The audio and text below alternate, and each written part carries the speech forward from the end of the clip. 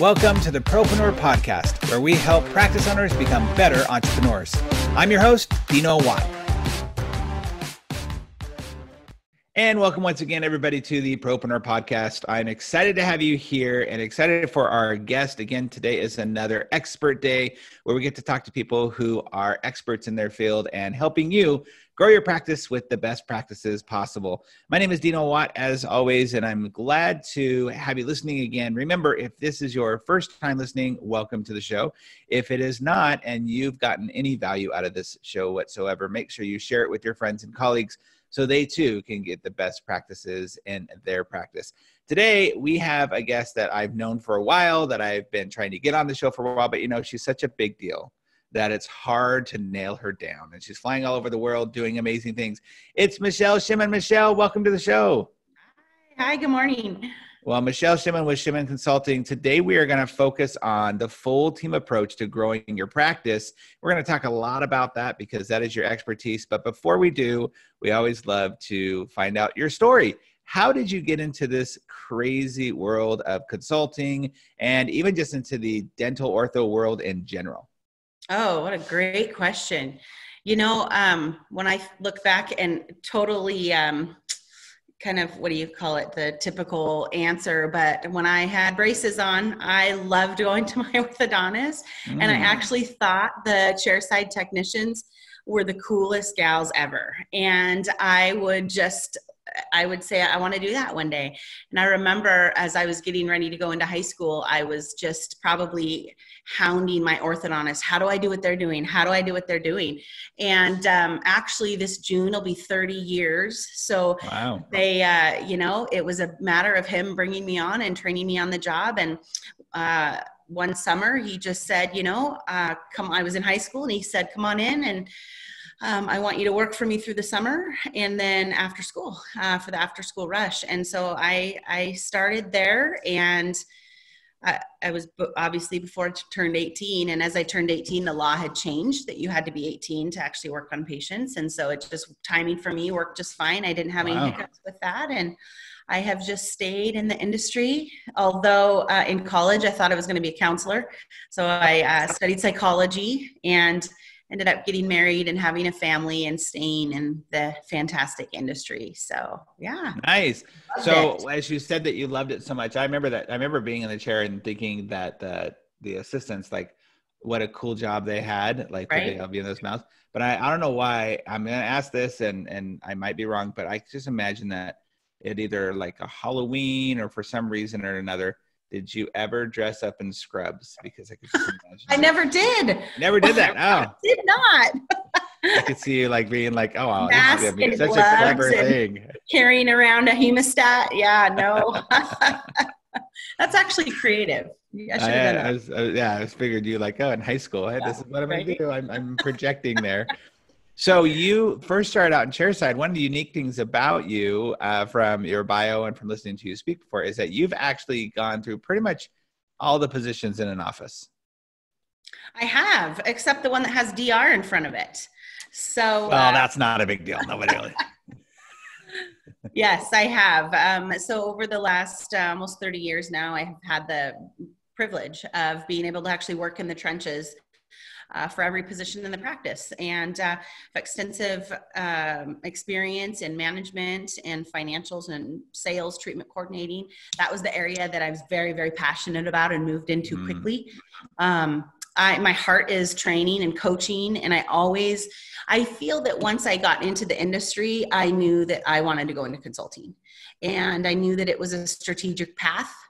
I was young enough to know that I could put myself on that trajectory. And I just every day feel so blessed that I have this opportunity.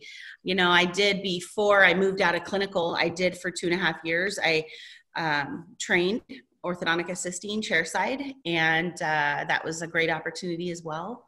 So I love teaching. I love coaching and teaching. So it's an interesting path, right? Because there are definitely a lot of assistants, treatment coordinators, support staff who actually would never, ever, ever in their life think about teaching this or speaking in front of people. I mean, speaking alone is such a challenging thing. Consulting going on your own, being entrepreneurial. So what built that drive and passion for you? Was it just something that was innate, or? I think so. I think that I'm very good at it naturally. It just makes sense to me. And I feel that I have a natural ability to connect with people that is necessary when you are coaching and influencing their behavior and I think that's where my heart for being a counselor comes in as well. Although I look back often now and I'm like, hey, I kind of am a counselor. Yeah, no doubt. Right. So yeah, it's good. It's so good. true, But you're right. It's not everybody. And as you know, I mean, getting up on stage, that is definitely not for everybody. And I'm right at home. I love it. I don't think I'm as comfortable as you are on stage, but I love coaching. I think you're doing just fine. I think you're doing just fine. That's awesome. Well, okay. So now you've gotten it. You took all of this information, this knowledge that you have, you transition that into the consulting space, wanting to help people. I think it's interesting that there's that background, that mental background, right? Of like being a counselor, of really that the whole idea there is to help, is to be a support system, to let people see maybe things that they're not seeing because you're not standing in their jar of their office every single day. Right. And that's such a huge benefit to people. How did you decide on the specifics of the area you wanted to go into? Because you really do help them see this full team approach around what they're doing, helping their team kind of get on board and become, as I call, their advocates. Yeah, absolutely. Great question. I think that happened organically. It was about 10 years ago 9 years ago that I came into actually consulting and lecturing and training. And at the time, and even now, I believe, everybody kind of had their specialty. Yeah. Sales exam, a TC, or clinical. And what I found, and with my background in mastering all of those areas, they are all so interrelated and intertwined. I can come in and train a team on how to close every case with sales and influential communication. But if you don't have your clinical efficiencies and protocols in place, or if you don't have your scheduling protocols in place or your financial systems and protocols in place, your practice is absolutely not going to see the benefit. So I feel organically it grew in the fact that I recognized when I can address a practice holistically, their entire business sense from A to Z is when we really get the greatest results. And I really created my business strategy that way for the best result out of our clients. And it's working really, really well. So people ask me what I specialize in, and I know the business of orthodontics inside and out. And I go in and, I don't want to turn their practice upside down. I want to enhance what they're doing well. And I want to identify the areas where there's room for improvement and partner with their team members on that approach.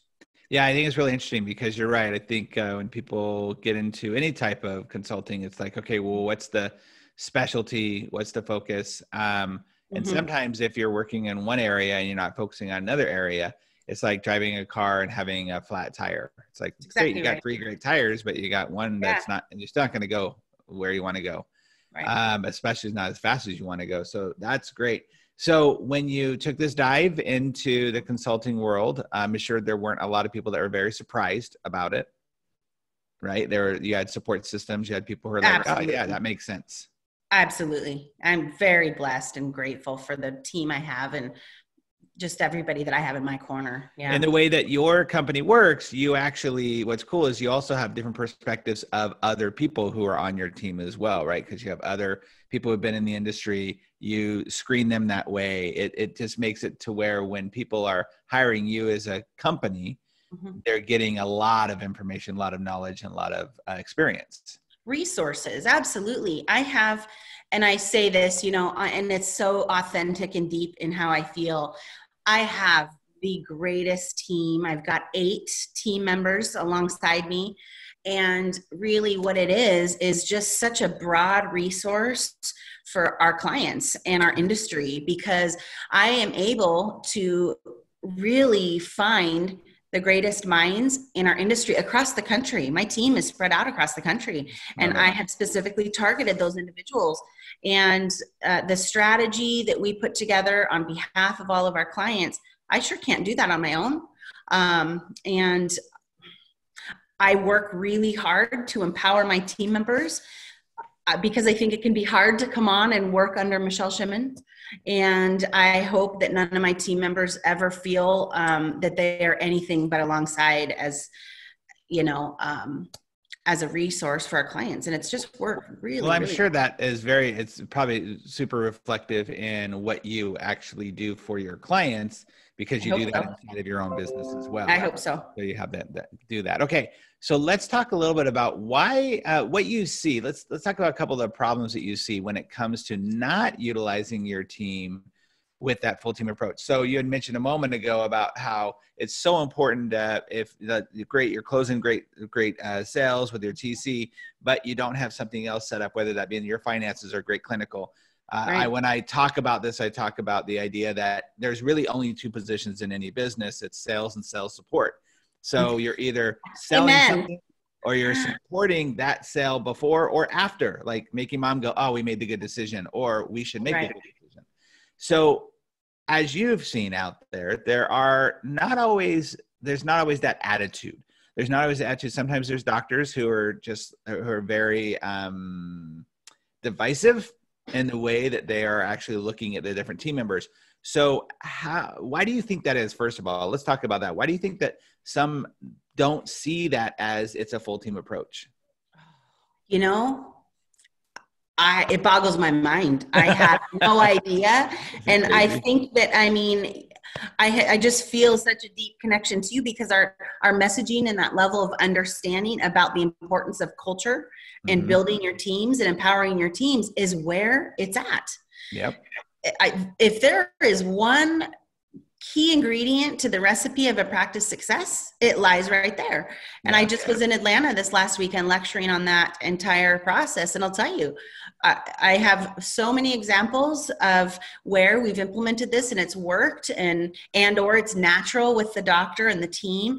We all can see it with our friends, colleagues online and social media, but it works when, leadership starts from the top. And it's a very humble position. It should be a very humble position in a practice, but that's the key ingredient to the success of a business.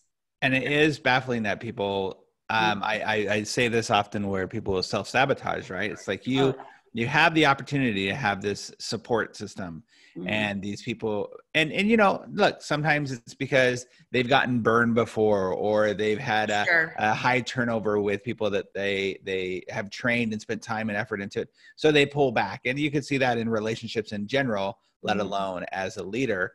But getting them to understand the power of the advocacy that they could have in their practice by letting go of that oversight and that having to grab tightly to all the reins. How do you approach this with doctors or business owners and help them see and get over those hurdles that they have mentally in there with that attitude?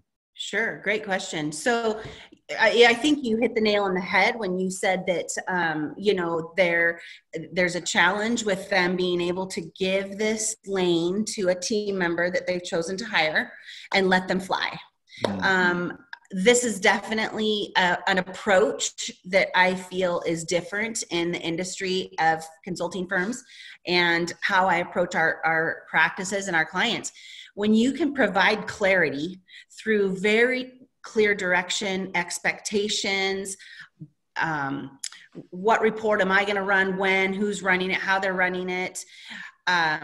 You provide that clarity, it sets the team member up to be successful, give them that lane, let them fly, we have deadlines, and it delivers a high level of accountability.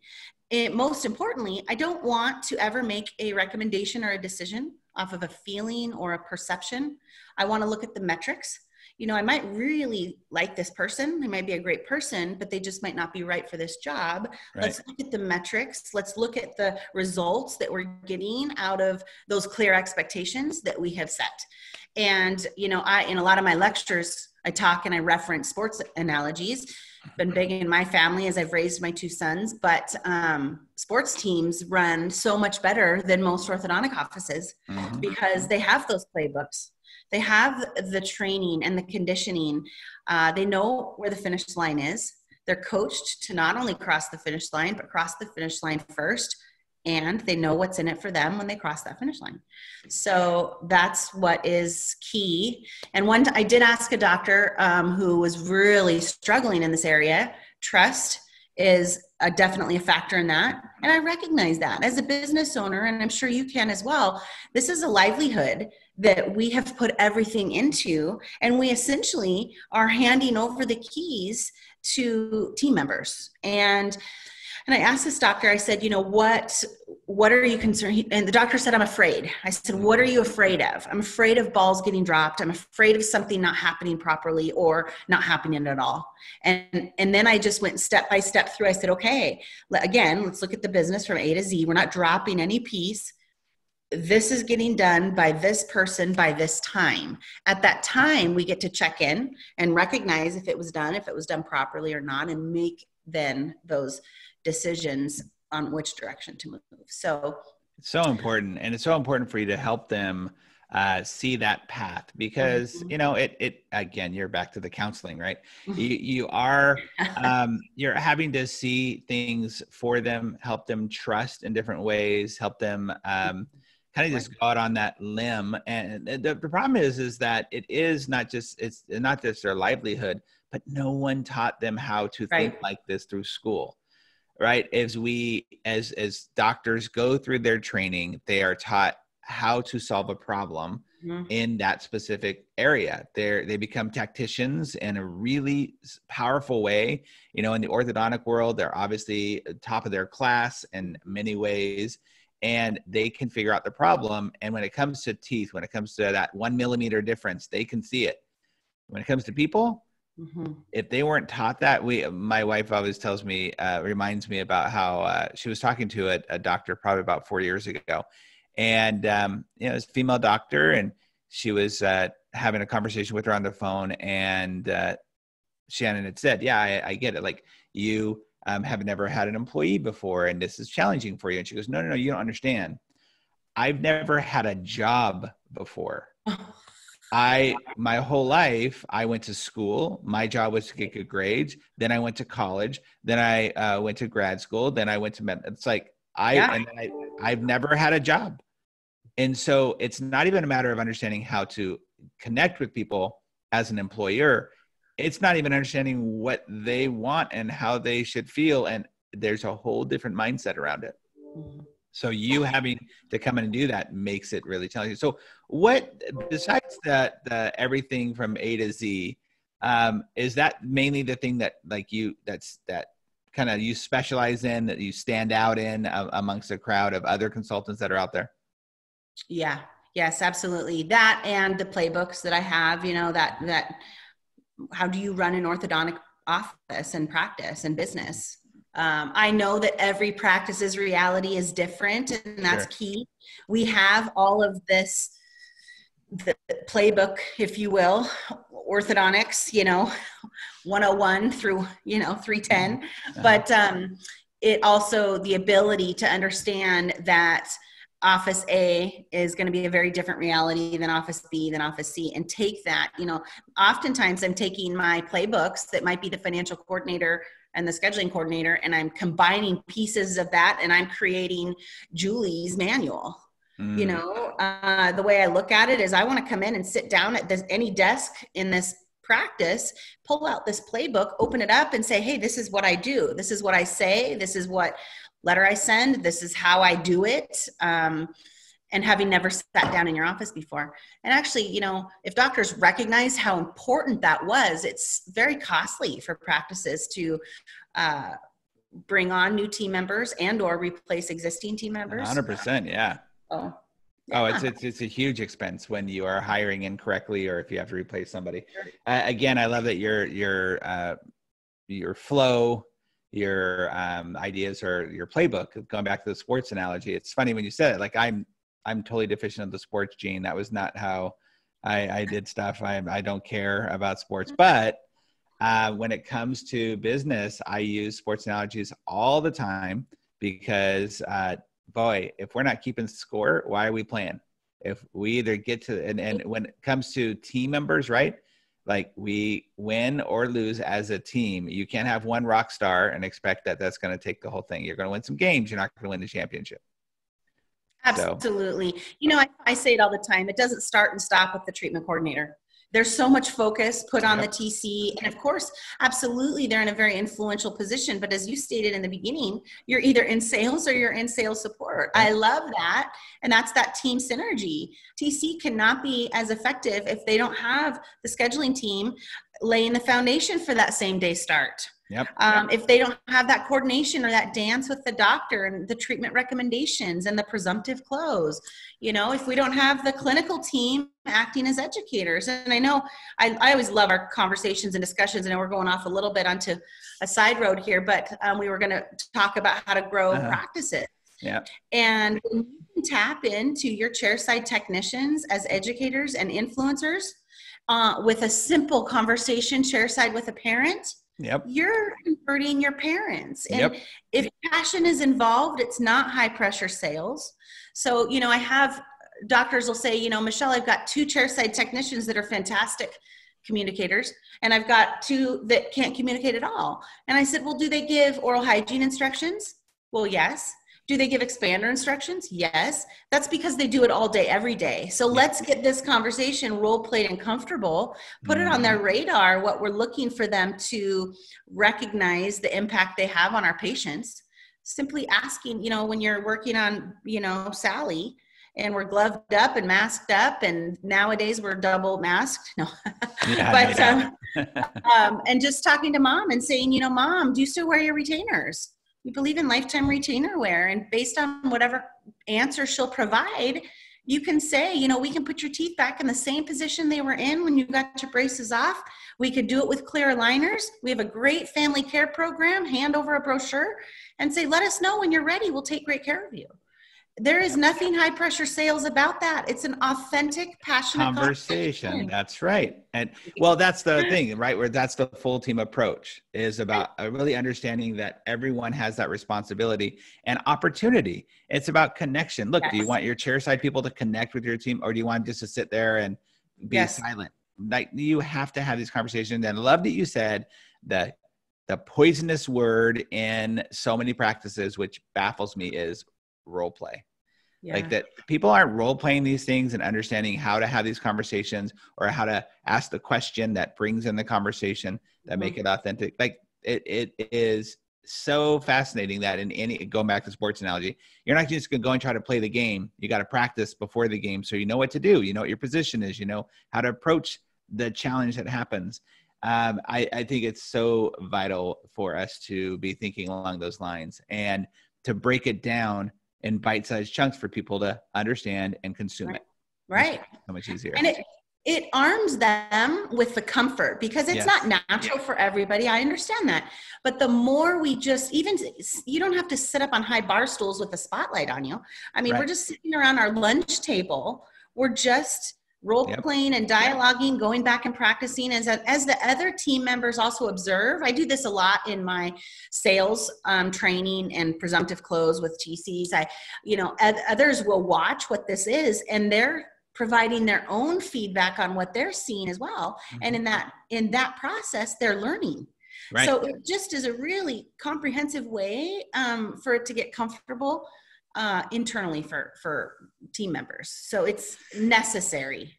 Yeah, it absolutely is necessary. It's the only way that you will grow your practice. By the way, as a doctor, as someone who's listening to this and you're thinking about this, you would much rather, I know you would, I'm not even going to ask the question, but you would much rather have people supporting you, helping you, pushing you up the hill sometimes, as opposed to you trying to drag everybody up the hill. You would much rather have that. And that's the only way to grow your practice. If you're talking about scalability, you're only one person. You have to look at everybody else in your office as an asset to helping you grow that practice. And by the way, that goes back to what Michelle was saying earlier too. If that asset's numbers are not panning out, you got to be willing to let them go and put somebody in that position who will help you be an asset. And you got to be brave enough. You got to love them enough. I use this analogy a lot, and I know that you're on the same page of this is, man, if you have somebody in your office who you really wish would quit, then you're not loving them enough to actually invite them to another job. You're the problem. It's not them. Because they're just doing their thing, right? And you've seen this before where you have a doctor who's like, oh, Sally or whoever it is, right? And you're thinking, well, why are you putting up with that, number one? And why are you not letting them go? Like, what's wrong with you? Loving them enough to invite them to another job. That's right. Perfect. You know, because in that situation as well, it's not an ideal situation for all of the other team members. No, of course not. So yes, exactly. You know, back to what we were talking about, tapping into each team member. I really recommend empowering each team member in every position to be the driver of the appointments and of what their role is to those appointments. I don't want an assistant to simply be an assistant to the appointment. Right. I don't want a treatment coordinator simply be an assistant to the exam. Mm-hmm. I really want those team members to have the tools to really drive what that appointment is as an educator and an influencer. Well, let's talk about how do you empower them to do so? Because I know that there are doctors out there saying, yeah, I feel like I know there's plenty of doctors there, especially in the sales position when it comes to the exam, of like they feel like they have to be the sales thing. They're the show, right? Everyone's there to see the doctor. How do you empower or help the TC become empowered, or the clinical assistant become empowered to drive that exam or that appointment? Yeah, it's definitely a trusted relationship. And what I find is the more the doctor experiences that this person, one, is the right person in the position, and two, has the skill set to be able to be that extension of the doctor, it slowly becomes a trusted relationship that we then put signals in place to where I'm going to back up a little bit. It's first coming up with an agreement and a dialogue with the doctor to say, this is our desire. I always circle back to what's the why. This is our desire. We need you also in all these other different places in the practice at this time. Come in, do your key piece to that exam, and then the TC will be that extension. So let's talk about what you need as a signal. Is it the TC to stand up? Is it the TC to flip the computer screen around? What are those signals that you can recognize that now it's time to pass the baton in this appointment? So when the doctor is a part of that dialogue and helping to come up with what that solution or those steps are going to be, it's a lot easier to facilitate it. And then it's just continue to support and empower the treatment coordinator in this example to keep doing it. Don't do it once or twice and it doesn't work and give up. Keep doing it, and it's trained behavior that we will change. Well, yeah, I love that you use the word steps, right? Like what steps we're taking. It is a choreographed dance, and not all dances are great the first time. You got to learn it. You got to, you're dancing with the TC, you're dancing with the associate. I had a doctor once who was very clear, who just said, look, I believe my only 3 jobs are to create treatment plans, make sure the treatment plan is being followed, and make moms happy. And so in order to do that, I have got to make sure that my assistants are taking charge of that exam so that when they give them instruction, they hear it. They don't just think it's white noise unless the doctor says it. Absolutely. It's so important to do so. Yes. So let's talk about some real world results that you're able to help some practice owners. Give us a story of a practice owner that really was in need of some help, and it didn't take that much, but what you did do caused a huge difference, because I believe it's the small things that add up to the big things. It's not usually just one big thing. It's not one person in your office that's a pain in the butt. It's not, just a matter of being bad with follow-up. It's little things. Mm-hmm. And it's interesting that you say that, because my experience has been, by the time doctors call me, they're feeling a sense of pain somewhere. Sure. Right? And what I definitely am aware of and recognize is by the time they're feeling that pain, there's a lot of bigger stuff going on under the surface. Yeah. So, and typically it's pretty different than what the original, phone call is about. Mm-hmm. But, there's so many different times when, and it'll bring me to tears because they become such good friends of mine, and I feel so vested in the success of our clients' practices. But I've just had, I think probably overall, and I can't think of just one right now specifically, but overall I have a group and people that have come to me afterwards that have said, you've just shed such light that I feel so much relief and so much pressure taken off of me. And I'm able to trust that my business is doing really well because we have all of these accountability pieces in place, and I don't have to manage or lead my practice out of fear. So many times doctors are keeping team members on that are sabotaging their practice and are so detrimental to their business because they're managing out of fear. Yeah. And when you have those foundations, the team in your corner supporting you and backing you, those playbooks and that accountability, you don't have to manage out of fear, run your business out of fear. You can be confident in it. And knowing that the balls aren't going to get dropped, and focus on hiring the right person, because then we have the tools to be able to put in their hand to be successful. I think it's such an important message, right? When you are doing anything, really anything in your life, but especially in your practice, in your relationships, out of fear, you're already losing. You're already losing, because it's that thing that you think about every single day and night. It's the thing that keeps you up, right? Where if you're practicing out of fear or freedom, those are the two choices. You get fear or freedom. That's it. I love that word. It's just well, it's that, yeah, absolutely. It's that thing of, we have so much bandwidth in our head. I always talk about this, and this is a parent, right? I have 3 kids. There's that moment. It's like, I really can't take in anymore.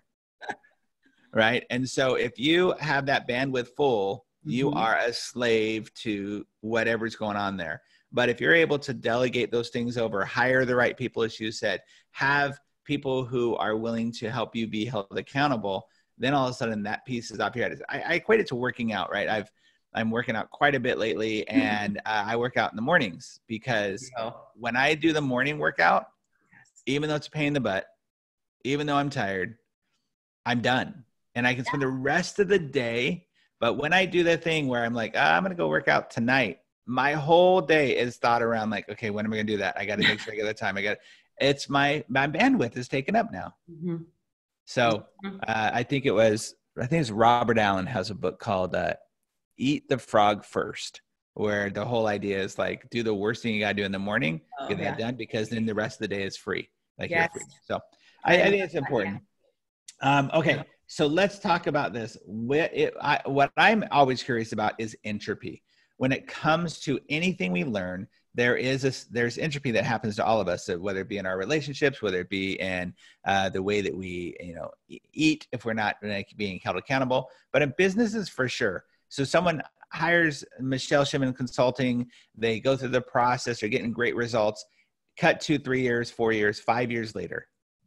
How do they keep that act sharp?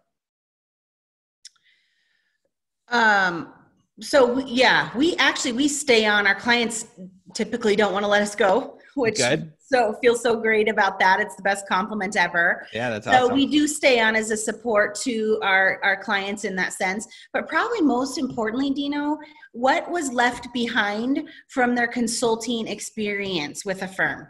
So what tools do they still have? Because as consultants, as you know, we can go into practices and we can get anything done when we're there. Sure. What are we leaving behind that are tangibles for this team? Whether you're there, you do a lot of training videos, whether they're, the training videos, we've got training videos that we leave in their hands that are tangible, resources as refreshers to their team, as fantastic resources for onboarding new team members.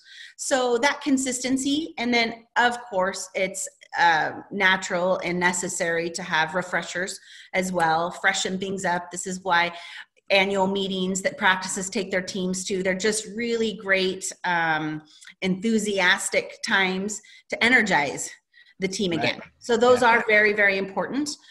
It's a consistent mindset in investing in your team members. And when your team members feel that you are investing in them as not only individuals, but as team members for the practice as well, they perform better. It's studies everywhere have found those results. So that's the key ingredient to the success of any partnership, I feel. But wait a minute, Michelle, you were supposed to give us some really large algorithm and some really challenging, right? Like we're so not often rocket science, right? So often we're walking over the dollars to get to the dimes. It's like just right. It's being consistent. Schedule those trainings, schedule those times to get back to the basics. It's so valuable. Yeah. All right.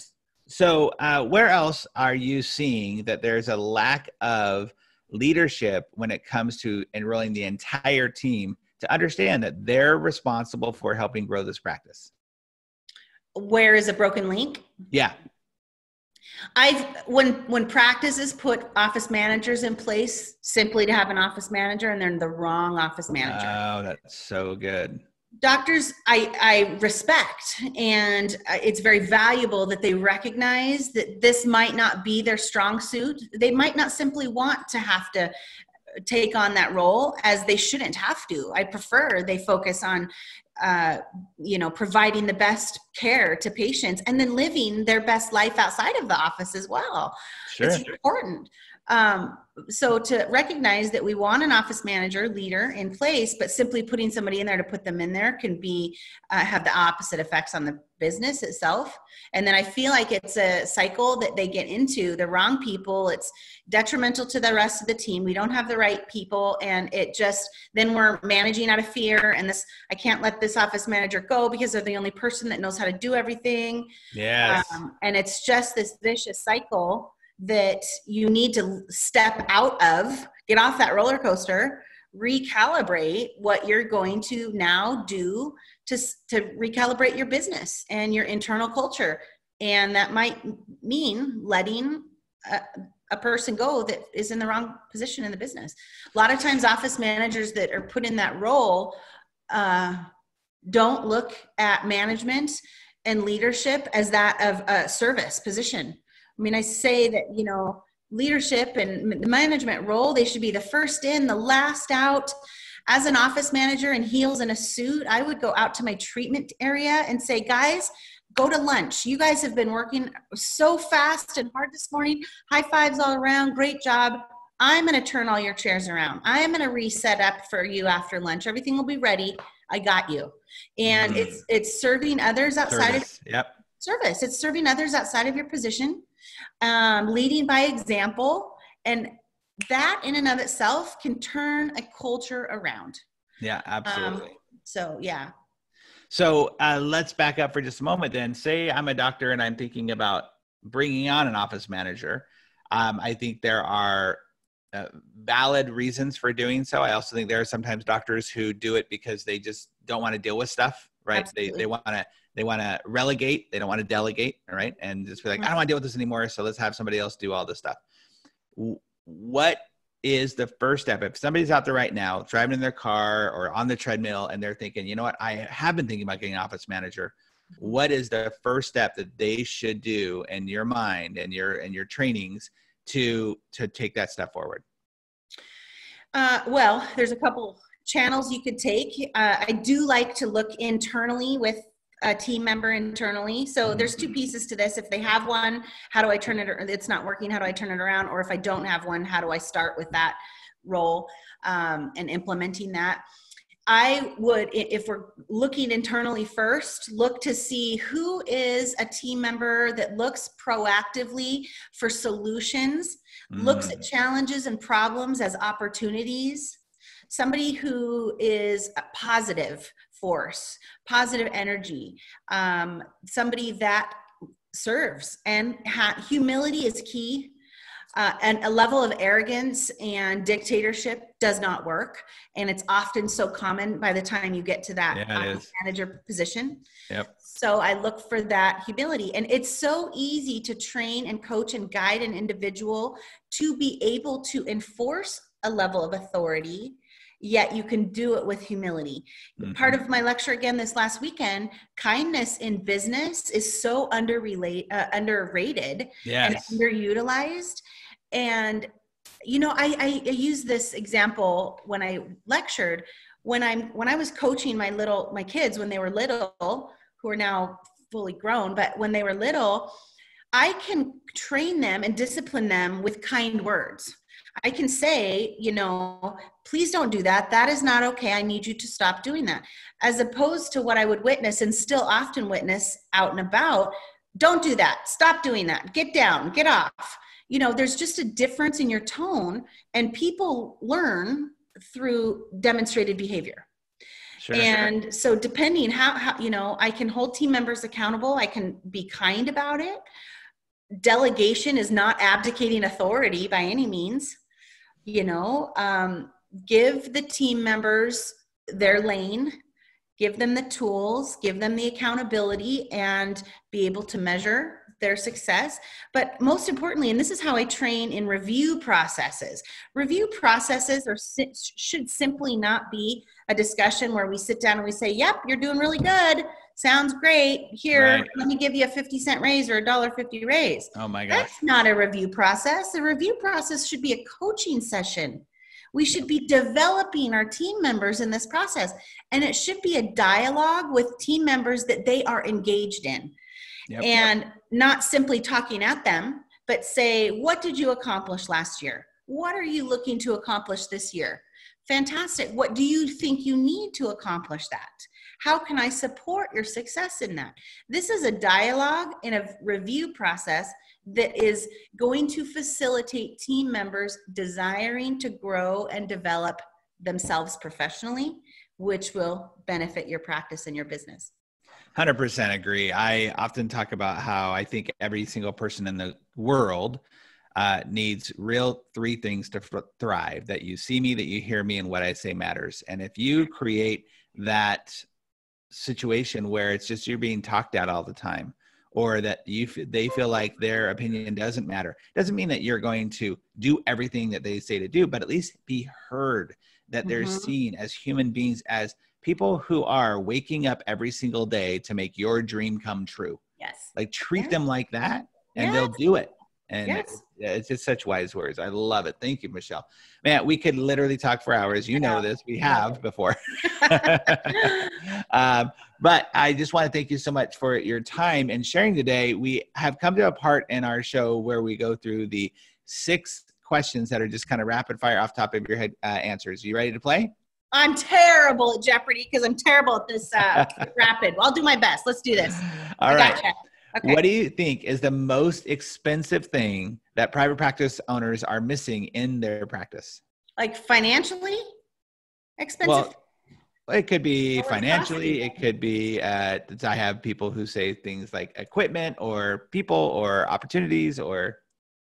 The most, I would say, understanding and comprehension. Them not understanding what's not being done in the practice is costing them a lot of money. So blind eyes, absolutely. Absolutely. You know, if a $1.5 million practice, if their delinquency is at 28%, that's $460,000. And if they bring that down to 4%, it's like $360,000 difference that they're bringing in. And it's just a lack of awareness or, you know, understanding the impact. Look internally, stop looking externally for the answers to growing your practice. What's that saying? If you think education is expensive, so we can say that if you think consulting is expensive, if you think it's what happens if I invest? What happens if I invest in my employees and they leave? Yeah. What happens if you don't invest in your employees and they stay? That's right. 100%. What's a book that you believe every private practice owner should be reading? I promise you are not paying me for this. There's this book, Ortho RX. They absolutely have to read. I think, and I know this is such a fantastic book of yours, but the Practice RX. Practice RX, yeah, sorry. Orthodontics, yes. Yeah. Practice RX. Oh, thanks. And you and I are so similar in understanding the value of the culture and the leadership. I think that's literally why it speaks to me so profoundly. Wow. Books on leadership and service are key. I love Richard Branson's philosophy on investing and building your team members. If you take care of your team members, they take care of your patients, 100%. Clients, customers. And that I see that philosophy on a daily basis. Yeah, it's so true. And thank you. That's very sweet of you. I wasn't planning on that, especially with the next question being in that book. I do talk about culture and team performance as the foundation for business growth. So as you're in these offices, like you said, on a daily basis, as you're talking to the doctors, where do you see is the biggest challenge that they're facing when it comes to their teams and office culture? Having the skill set to make the change, or lacking the skill set to make the change. Stepping outside of that fear that we talked about earlier, and having the ability to be able to, I'm going to say deal with challenging employees and team members. Yeah, absolutely. It's that, and it takes training, right? It's a muscle that needs to be strengthened, and it's not always easy at first, but I promise, just like anything, it's going to get easier. So, and most of the time, people don't want to have, you said it takes training. People don't want to have to deal with that. So they have a tendency to just turn the blind eye. Yep. And it's this cyclical challenge that we deal with. Well, it's so Amy Walker, my vice president of sales and marketing, she has this great quote that she says, a frustration in any relationship unaddressed, an unaddressed frustration never gets smaller. Right. It's like if you have something you don't know how to do and you're frustrated about it, it's not going to get better by ignoring it or by not dealing with it. It never gets better. Before we get on to the next two questions, how can people reach out to you and connect with you? Yeah, the fastest way through many different channels, go to my website, ortho-consulting.com or orthoconsulting.com, either way. You can reach me directly through email, my personal cell phone. You can reach my team. Best way to reach me is going through my website at orthoconsulting.com. Nice. Very good. All right. What's the best advice that you've ever received in life or in business? Best advice I've ever received. I'm probably convoluting it with the advice that I give. The best advice, I think actually what always sticks in my mind and what I really focus, again, I think Richard Branson's philosophy, invest in your team and they will take care of your patients, clients, customers. And I did speak about my team earlier. I do wish, if I can figure out how to do this, I really do wish I can give kind of an inside view of how Shimmin Consulting internally runs, because my team, and it's an insider joke oftentimes they're like, hey, Michelle, stay in your lane. That's not your lane. I'm like, oh, you're right, you guys, sorry. And as a very dominant, strong-willed business owner, it's easy for me to feel like I have to be involved in everything. And I try on a daily basis to live what I preach. And I have seen team members that I have with me develop unbelievably and on a daily basis. And last week I was on the road and we have a full team text message that was starting to go around. And I just sat back and listened and watched what was going on. But the empowerment of each team member and the encouragement and what they were saying, I felt like a proud mama. Like it was unbelievable how amazing it felt. So it works. I feel it's worked for me. I've seen it work for a lot of practices. That is probably the loudest advice that when I look at business, it sticks with me, resonates with me loudly. That's amazing. That's wonderful. Thank you for sharing that. What is the best resource or tool that every private practice owner should be using to grow their practice that they're not? I stop looking external for the answers to grow your practice and look at your internal. The calls I get to say, I need more marketing, I need more new patient exams. Look and evaluate what you're leaving on the table internally already.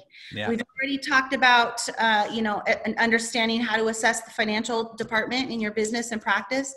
I was in a practice one time where they had this bonus system set up that had been set up from another consultant and, long ago. And we're bonusing. They're making this bonus. But then I'm like, you're collecting and producing less than you did last year.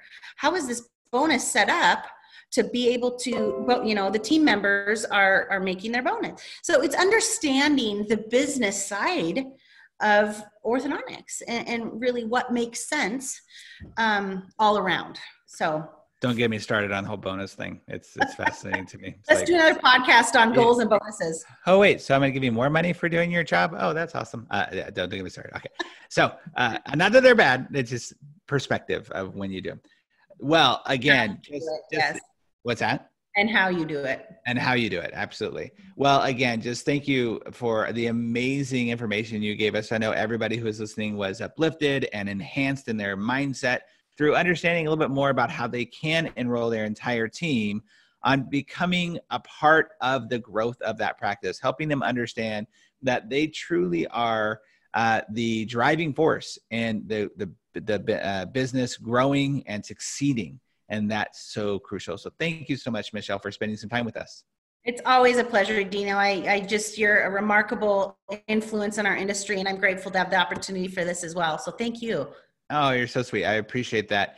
Everyone listening to the show, thank you again for being listeners, for tuning into us and downloading us and subscribing to us. It really means a lot to us, and we're grateful to have you here. And our goal is always to bring you the best practices for every practice. And it doesn't matter what type of practice you're in, whether you're in orthodontics or dental or plastic surgery. If you are listening to this podcast, you know you're getting tidbits that can help you out in any practice whatsoever.